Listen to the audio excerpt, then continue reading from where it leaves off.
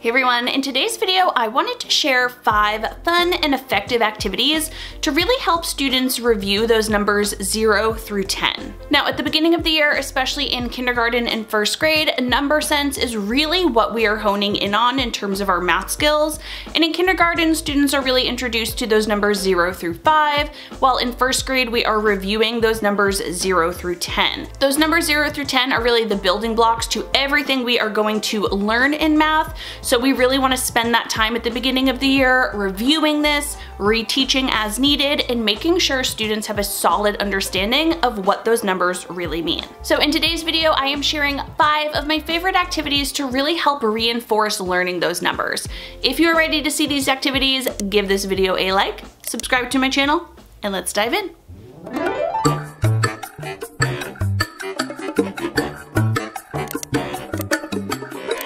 So when teaching any different math skill to our students, there are 2 main things I want you to keep in mind. Number 1, our teaching of these activities should be multi-sensory. We need our students to not just be able to see these numbers, but we really need them to be able to feel them. When students are able to practice one-to-one correspondence and actually grab that many manipulatives, show that many manipulatives, it really helps them understand what these numbers actually represent. The second thing to keep in mind, and it goes right along with that multi-sensory learning, is to use the CRA framework. Now, I did a whole video about the CRA framework. It looks like this right here, but essentially when you're teaching students a skill, you want to walk them through 3 different parts and you want to explicitly teach 3 different parts. You want to teach them that skill in a concrete way, and that's where those manipulatives are going to come in. You want to teach students that skill in a representational way, and that means students should be able to draw 5 items if we're talking about 5 things. They should also be able to verbally say what 5 items actually represents. Basically, they should be able to represent that skill. Here we're talking about number sense, so they should be able to represent that number in a different way than using manipulatives. And then moving from the concrete, the C, to the representational, last we have the abstract learning of a skill, which in this case would mean students would see the number 5 and they would know what that means. They would know it means 5 cubes. They would know it means a drawing of 5 things. They would know the number 5 in many different aspects of its being, right? They would know 5 dots on a dice. They would know 5 students in a class. They recognize that all those 5s, the word 5, I'm thinking of other examples here, all mean the same thing. So keeping those 2 things in mind, all 5 of the activities I am sharing today really help reinforce both the CRA framework and making sure our learning is multisensory. That being said, let's dive into the activities. Activity number 1 is called Frogs on a Log. This one is actually included in my SJT Math Club. Here's a picture of what it looks like, but I will show you how to play it in just a moment. And what I love about this game is students are essentially getting to see and feel numbers in many different ways. First, they go ahead and spin a spinner, so they have to identify what number they land on, and there it's just the numeral. Then they use one-to-one correspondence to build that many frogs on a log, and I like to do that with just some green cubes. And lastly, they have to represent that number in a different way by showing that number in a 10 frame. It's a very simple concept, so let me show you how it works. Frogs on a Log is a super simple game. Students will get a log piece and they will also get a spinner. And I would definitely, laminate these for future use. And students can play this with a partner or they can play it independently. But basically using a spinner or a pencil and paper clip, students will spin. They land on the numeral 3. Then they have to make it. These are their little frogs that they'll put on a log. So 1, 2, 3. And then they go ahead over here. And for the number that they landed on, this can be 2 separate ways. It'll be up to you how you want to play this. But either this can be 3 because they landed on 3, or it can be their 3rd spin. So you can have them go 8 times, or you can have them try to go until they get one of each. So we'll go just in order. This will be spin number 3. 1, 2, 3. So they get to see that number represented in a 10 frame. Then if students are going independently, they will spin again, or if they're doing with a partner, their partner will go next. But it's played the same way. Here we have 8. 1, 2, 3, 4, 5, 6, 7, 8. 8 frogs on a log. And again, they will represent that on their 10 frame. This is great so students can see different ways to make a number. They have the numeral form, They have it here in a concrete fashion with manipulatives, and then they also have it in a 10 frame.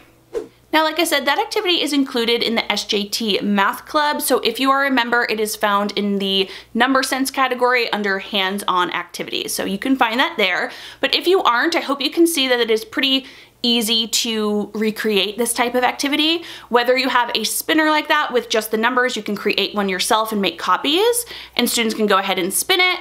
And then it doesn't need to be frogs on a log, but you could print out some pictures of a log and then they just need green cubes. You could print out pictures of a leaf and they could use red cubes for like little ladybugs. You could do this many different ways. But basically students would go ahead and spin it just like they did here, identify what number they landed on. You could even do this with dice if you want to use the numbers 1 through 6, or if you have a 10-sided die, however you want to do this. But they roll a number to identify what the number looks like. Then they have to make that number. They have to build it in some sort of way using manipulatives and one-to-one correspondence.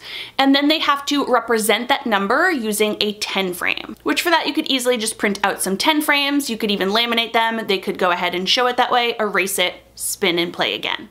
Activities number 2 and 3 I have shared many times in the past, but the reason I share these over and over again is because they are highly effective and highly engaging. So I'm not going to spend too much time on either of these. Let me quickly dive through them. Activity number 2 I love is button jars right here. This is from my hands-on number sense unit, and all you have to do with this, if you don't have this unit, it's totally fine. Print out some pictures of some jars. And on the jars, there are different pictures.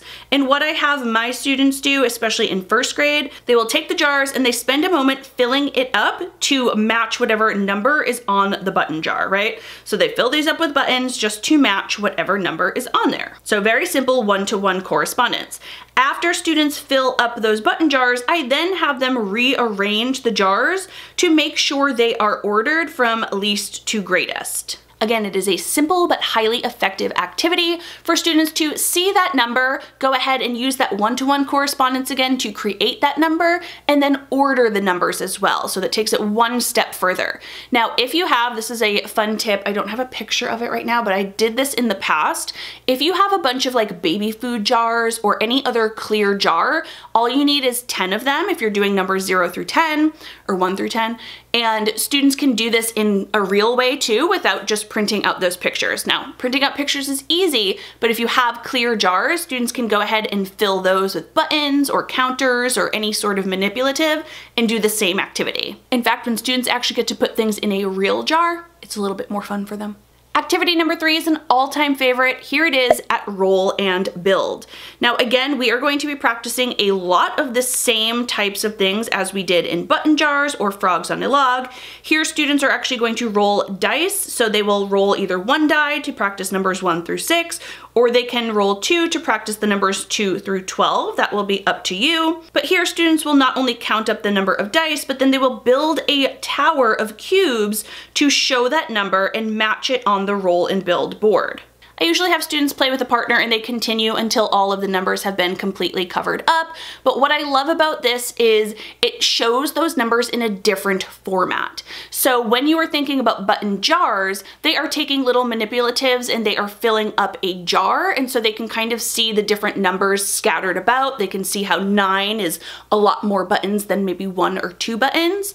And here students are seeing the same amount of objects, but they're seeing it in a different way. Here they are simply able to look at their board and they can see that the 6 tower or the 12 tower is going to be a lot bigger than that 1 or the 2 tower. Again, they're kind of seeing these numbers represented in different formats, which is great for them. Now, like I said, both button jars and roll and build I have mentioned so many times on this channel just because they are so effective. They can both be found in this unit right here. It is my number sense unit for numbers 0 through 20, and all the activities in there can easily be 0 to 10. You just use those cards and it can be differentiated. And just as a little bonus activity I'll throw into this video, it is also included in that unit. Another activity I love is called Match and Make, and it looks like this right here. Here, students will just shuffle up the cards and they have to first match the numeral with the number word. So here, students are seeing two different representations of the number. They have the numeral and the number word. And then after they go ahead and match those, they need to make that number using manipulatives. So here they have a third representation. They have a concrete representation. It's a great way for students to see these numbers represented in many different ways. So I guess this video kind of has 6 of my favorite activities, but that was a little bonus one. All right, next up I have a digital game that I love for many different reasons, and this one's going to be a freebie for you. So I have this available in both Seesaw and Google Slides that your students can open it up in. I personally think it works better in Seesaw, so let me show you what this looks like. Here's what the activity looks like when you open it up in Seesaw. And you can see there's a few different ways students can actually practice these numbers. So first, on the left-hand side, they have write it. And so they can pick their marker. I let them know they can, pick a color. And they can, I think if they click here, yeah, they can choose how big they want it to be. And first, they will go ahead and trace that number, 1. Then students can say the number aloud, 1, they read it. Then I have them use their highlighter. Again, I remind them they can pick a color, and they need to find all the number 1s that they can in this little grid, and they go ahead and highlight it. So they will see the number 1 represented in different fonts. Sometimes the number 1 is created this way with kind of the little line at the bottom. So I like them to see that as well, see the different ways these numbers are made. They highlight it. And lastly is that one-to-one correspondence. So they will drag 1 pepperoni to the pizza. Done. And then they'll go to the next slide. Sometimes with this read it portion, I will have students use the microphone to go ahead and record themselves reading it, but I tell them they have to do that at the end. So that way they can still use the slide. And the same steps follow. Once they get to number 6, they are still tracing and reading and finding, but then instead of a pepperoni pizza, they are dragging fish to the ocean. So here they'll drag 6 and it goes up to 10. If your students happen to have technology in the classroom and they have time for some independent math centers, that is a great one to reinforce all different skills. We had number formation, finding different numbers, saying the number aloud, and then again, one-to-one correspondence. And last but not least, activity number 5 is really going to help students practice that abstract part of the CRA framework. So this one is a game called One More, One Less. Here is a picture of what it looks like, and let me just show you how to play. This game is most fun to be played with a partner, so they're working together to kind of fill up this big grid or see how many of these hexagons they can fill in. And it's an abstract way to practice these numbers. So students will first roll 1 die. This is the 1 die version. I do have in the pack a one with 2 dice and with 3 dice as well. So for first grade students, they could go up to numbers to 12 and then 18. So 1, students can either over here, and at the beginning it's going to be easy, they're going to find a hexagon that is either 1 more or 1 less than the number they rolled. So I could either color in a 0 or a 2. This will get more difficult as the board, fills in and students work together, but this gives them more options. So they're not just finding a 1 that they rolled, they're looking for 1 more or 1 less.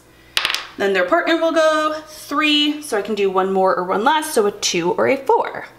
A very simple game you'll see, but again, it's great for quick abstract practice. And of course, if students need a number line, they can absolutely use a number line to help them, or a hundreds chart, whatever will help them see what number is more or less. You want to give them as many tools as they need to be able to complete this. But as you can see, it's a very simple game that just continues on until the whole board is colored in. As you can see, that game is great because students are rolling a die, they are quickly subitizing that number to recognize it, and then they're thinking, okay, what number comes before it? What number comes after it? What's 1 more? What's 1 less? And they need to find it on the grid. And again, that is a collaborative game that students kind of work together to fill up that whole board. Now that game right there is included in my print and play number sense unit, and I absolutely love this game. It's filled with 6 different print and play activities that you can use with your students, but I'll give you a little hint. I will give you that 1 more, 1 less game for free. I have it linked in the description down below. So you actually have 2 freebies in this video, the Seesaw one or Google Slides, the digital activity, and this one more, one less print and play game. So there you have 5, well technically 6, of my favorite games to really help reinforce those numbers 0 through 10. I hope you notice that with all these games, students are really working on concrete, representational, and abstract ways to really reinforce this skill. Everything mentioned in this video, I of course will link down below, including your freebies, so be sure to expand the description down there and make sure that you grab them. As always, I hope you enjoyed this video. If you did, please give it a thumbs up so I know. Make sure you are subscribed to my channel and click that bell. That way you're notified of every new video. See you in the next one. Bye.